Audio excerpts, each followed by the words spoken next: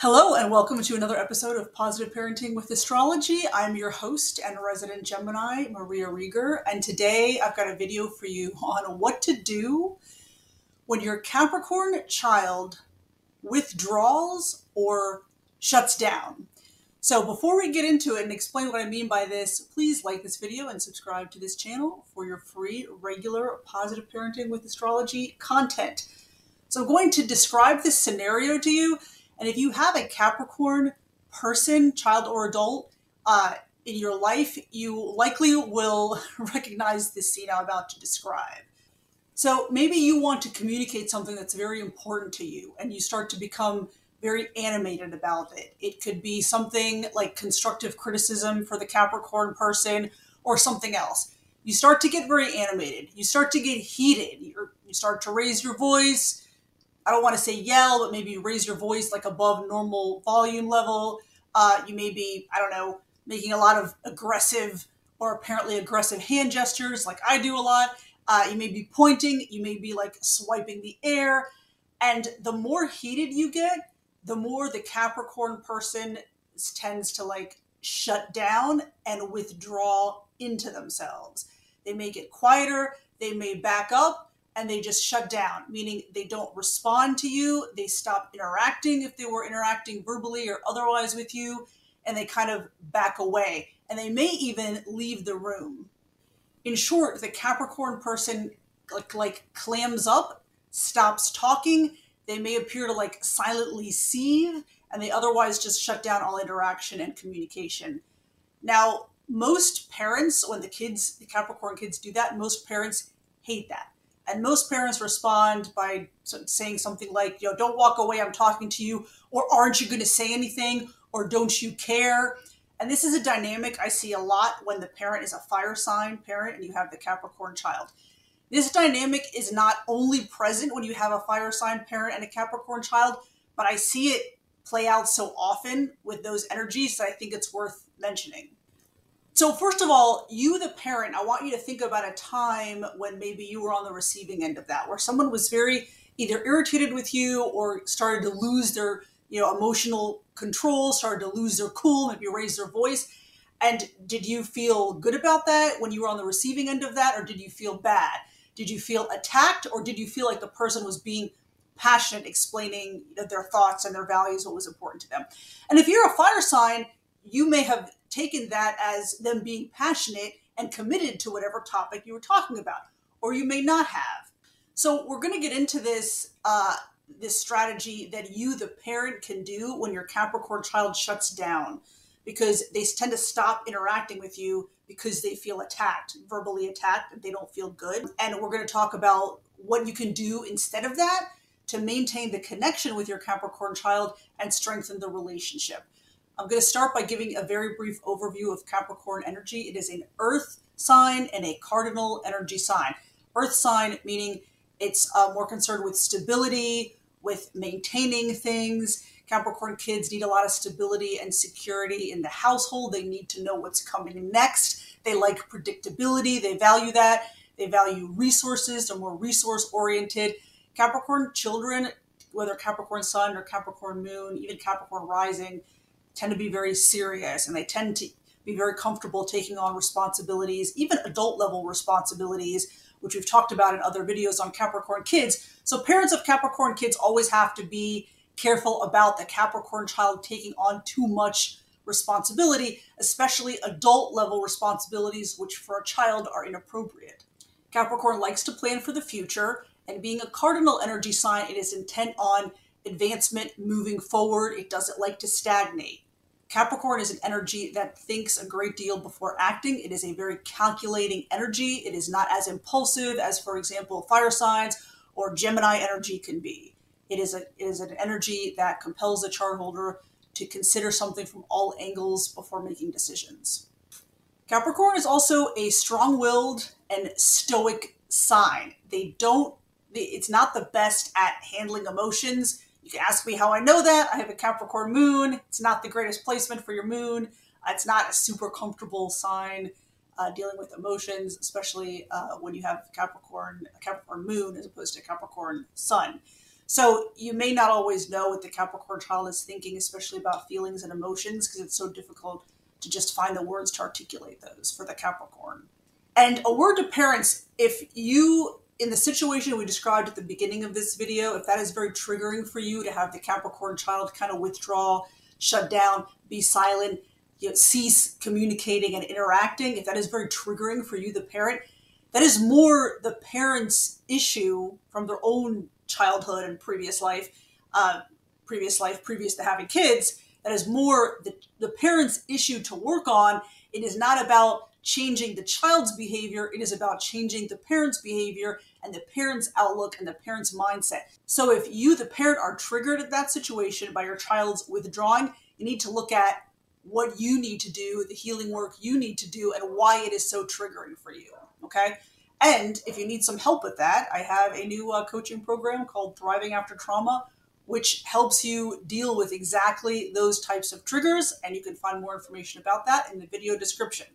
So back to the strategy you want to follow. Instead of doubling down and getting more animated and more emotionally expressive and raising your voice even more, you want to do this. First, think about it this way. When your Capricorn child acts like that, they are, in their mind, de-escalating the situation. First of all, it makes them very uncomfortable. Capricorn is a perfectionist energy. When they are reminded of their faults, they don't like it. It does not make them feel good. That's not to say that you cannot give them constructive criticism. You can, as long as it's even-keeled, even-tempered, and you're coming at it more from a place of, I'd like to help you with this, not here's everything that you're doing wrong, or here's everything that you're wrong, that's wrong about you, okay? So Capricorn holds themselves to an extremely high standard. Capricorn people typically have very high expectations from themselves, aware when they are reminded that they are failing at those high expectations, they feel terrible. They will not always express it to you, but they will feel bad. So they could be seeing the outburst as a reminder of their faults, which obviously for a child that's very uncomfortable, and they have a hard time telling the parent all that, why it makes them feel that way, okay? They need the parent's help to express that. And in their mind, also, like I said, they're kind of de-escalating the situation. They don't want you to get all, emotionally out of whack. They don't want you to be emotionally overreactive. They don't feel good. They feel verbally attacked, so they're trying to de-escalate. And that's a dynamic I've had happen in my life several times. I would try to de-escalate by speaking more softly or just backing away, and the other person would get madder and angrier because they thought I didn't care. And I felt attacked. So you can see how this miscommunication just makes this situation worse. But bottom line, Cap kids don't like it when the parents are angry at them. They like to be seen as these responsible kids who can, who are doing things right. So when the parents get angry at them, they feel very triggered. I mean, any kid doesn't like it when the parents get angry at them, but certain energies can weather that way better. So for the Capricorn child, it's more of a survival mechanism. And I'm going to tell you something I read a while ago, which was extremely enlightening. True empathy, 100% true pure empathy, is when you consider that everything the other person in the relationship does is for their own survival. When you think about it that way, when you think about the other person's behavior that way, you tend to automatically kind of calm down and have empathy for that person and sympathize with them because you're thinking it's for their survival. It's not because they're doing something to get back at me or they're doing something to irritate me or make me upset. It's for their own survival. That does not mean that you are obliged to put up with any bad behavior, okay? It's totally different. You can have your boundaries. You can accept somebody how they are and have your boundaries, right? You can accept someone how they are and refuse to allow them in your life because of your boundaries. That's different, okay? That's something else. But that's what true empathy is. Everything the other person does is for their own survival. Whether you want to put up with their behavior is a completely different issue, okay? But that's helpful to think about, especially when you're kids, because kids just don't have the sophistication yet of adults, and they don't have the impulse control yet of adults, so it is helpful to think in those terms. So what they're doing is for their own survival. Now, kind of a variation of this dynamic, instead of the Capricorn kid withdrawing, sometimes they will remain very calm and say something very cutting, right? That it really irritates the parent. And I used to do that because my mother is a Leo and would have these big outbursts, and I would just remain very calm and say like something, and it would be something kind of sarcastic or cutting, and she would hate that. So one of the reasons kids do that is because children generally have very little say or control over their lives and what happens to them. Parents usually tell them what to do. Not every kid gets age appropriate input in their lives, the activities that they like to do. Okay. So one of the ways that children can have control over things, and they do not usually do this consciously, this is a subconscious instinctual pattern. They say these irritating things to get a rise out of the adults. So you'll see this with Scorpio energy too. I have a Scorpio kid, again, ask me how I know that. And they'll say these things, these cutting things to get a rise from the adults. And it makes them almost feel powerful because they're affecting the adults' emotions. Again, they don't consciously do this. This isn't something instinctual. It's like, this is a way I can have control over my surroundings. I'm going to really, irritate my parents right now. So this is a pattern that plays out psychologically. You have to get under a lot of like psychological layers to get to the bottom of it. But it does happen. So when the parent continues to overreact or raise their voice or get even angrier, you're playing right into the kid's hands because the kid is, subconsciously considering that, wow, I have control over this parent's behavior, right? So to diffuse that, you want to remain calm. The parent should remain calm and just, if you have to, kind of back away. And we're going to talk right now about how to do that. So I remember kids like stability. So when they feel like they don't have control over their lives or any say in what happens to them, they feel like emotionally dysregulated. They don't like that. That is extremely uncomfortable. And when that happens, they're more prone to do what we just described, to kind of push the parents' buttons, to kind of have control or have an effect on the emotional outlook of the parent, right? Because that is a way for the Cap kid to have some semblance of control, okay? Now we're going to get to the meat of what I want to talk about. So what should you do? We talked about what the parent should not do. Don't continue to emotionally overreact. Don't continue to yell. Don't follow the Capricorn child around saying, hey, I'm talking to you. You better listen to me or else blah, blah, blah. Here's what you do. Here's one thing you can do. Do nothing. Say nothing. Stop talking. Stop seething. Take a deep breath. You can stay right where you are. Say nothing and do nothing. Silence is incredibly powerful. A lot of people do not realize this, how powerful silence can be. So when you are silent, okay, and maybe you're just looking at your Capricorn child, maybe you can sum it up a smile. You are giving the other person in the relationship, in the interaction, space to say something, come forward, make a decision, something like that. You, instead of filling up the silence, you are kind of granting the other person in the interaction the silence and the space to think about what to do next. And that's very powerful, especially with an energy like Capricorn, because they like to have control over themselves. They like to be in charge, right? They like to take responsibility. So this is, in a sense, is even easier for the parent, because you're ceding a little bit of space and control to the Capricorn child, and you're letting them have say in what happens next. And if you do that, I think you may be surprised at what happens next. I've tried this with my kid, who is not a Capricorn, but it's interesting what happens. Sometimes things just work out exactly how the parent wanted because you've kind of given up the reins of control. And again, silence can be very powerful.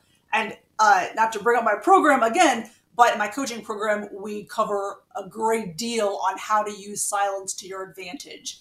And for parents, it's easier because when you're using silence to your advantage, you are doing less and you are expending less energy, so you have more energy for yourself and for your family. Another reason the silence is so powerful is because the child doesn't expect it. The child expects what's the usual pattern.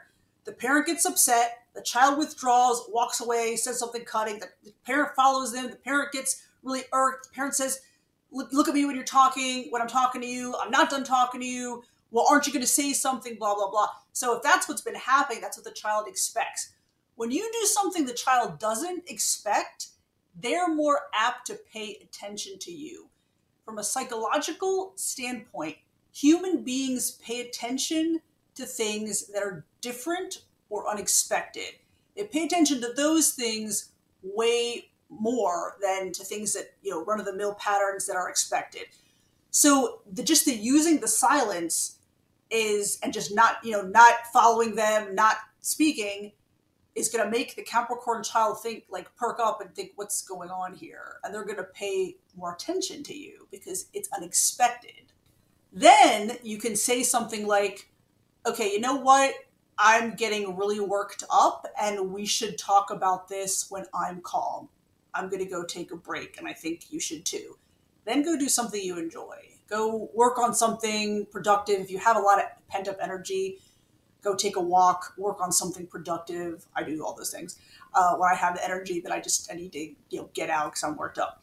So you disengaging, again, the kids usually don't expect that because a parent usually doubles down when confronted with that behavior. But if you disengage and take yourself out of the situation, giving the child space, it's unexpected. So sometimes they may come to you and be like, hey, I'm sorry, especially older kids. This is we're talking about older kids who have a little more sophistication in dealing with these things than younger kids, like 7, 8, maybe 10 plus.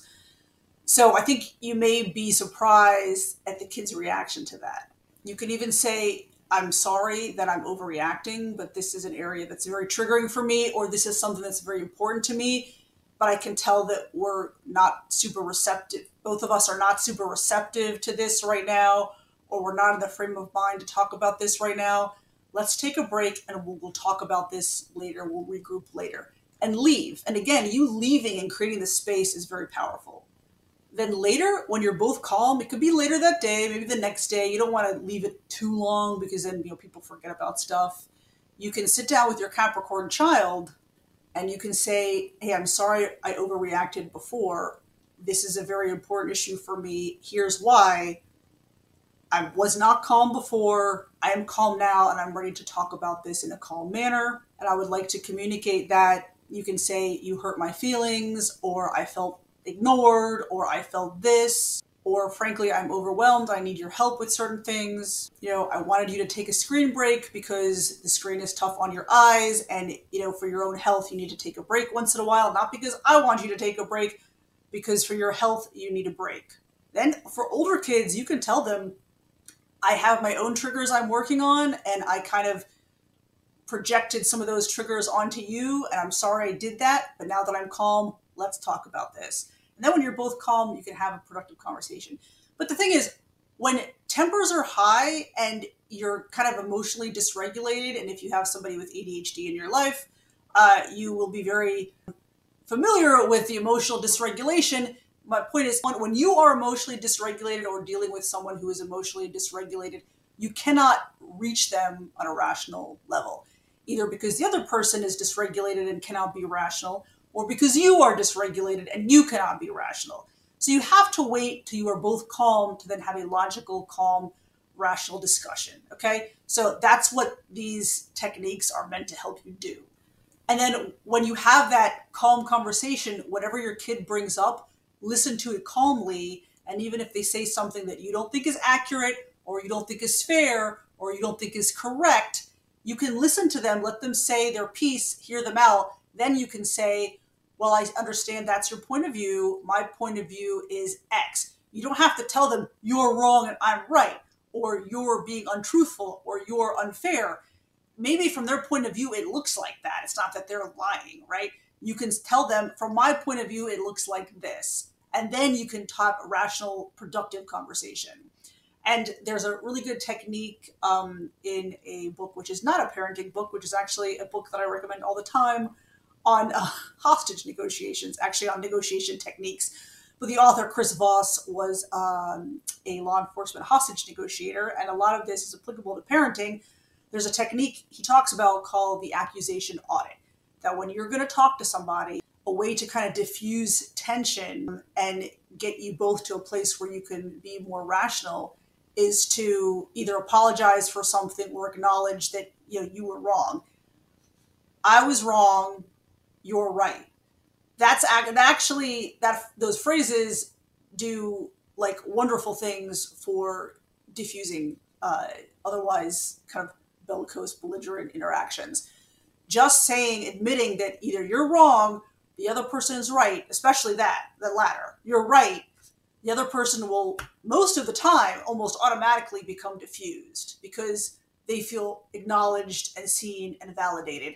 And that is a very powerful technique to use in parenting. So that is what I wanted to talk about today. I hope that information is helpful. If you have any questions, comments, things you would like to hear more about, please leave them in the comments. And if you have not checked it out already, I have a video on how to parent your Capricorn child and another one on how to parent your Capricorn moon child. So please check those out. Thank you for your attention, and I will be back soon.